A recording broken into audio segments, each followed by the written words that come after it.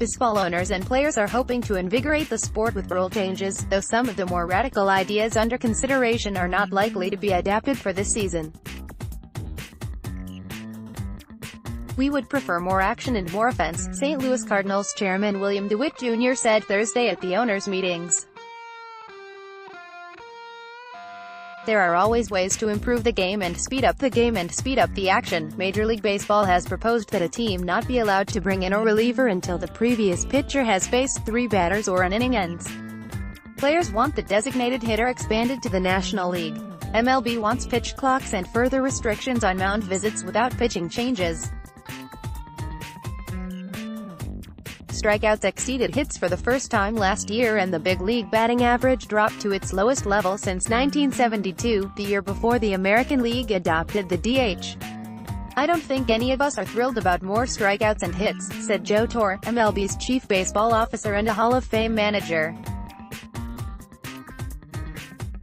"To me, the excitement in our game is basically the potential of things happening on the base paths." Management and the Players Association have taken the rare step of a somewhat expansive negotiation in the middle of a collective bargaining agreement.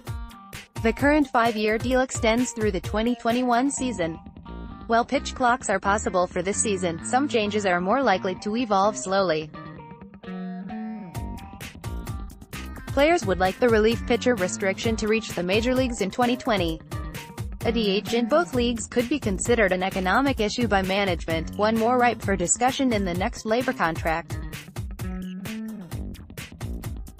Competition Committee met Wednesday and the Executive Council Thursday, and a full owners session is scheduled for Friday.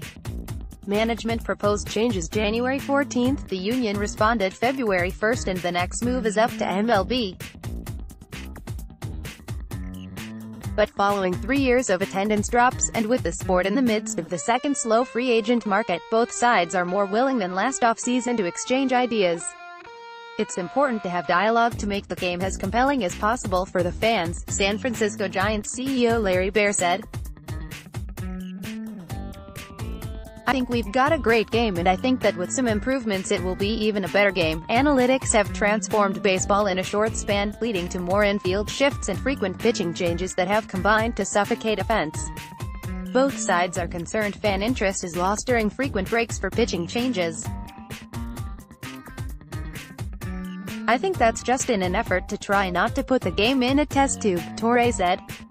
"I think we still have to discover how maybe young pitchers find out how they can get out of trouble instead of going to rescue them when they get in trouble." One change in terminology was announced. Deputy Commissioner Dan Hallam said MLB is changing the name of its disabled lists to injured lists at the suggestion of advocacy groups for the disabled, including the Link 20 network.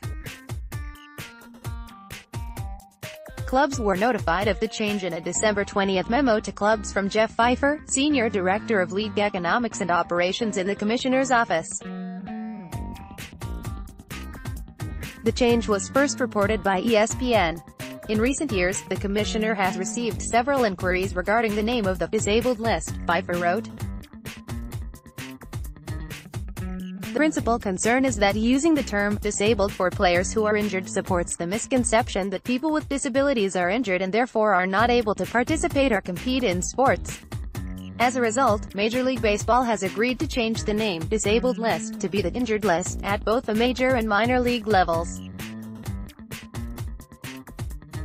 All standards and requirements for placement, reinstatement, etc., shall remain unchanged.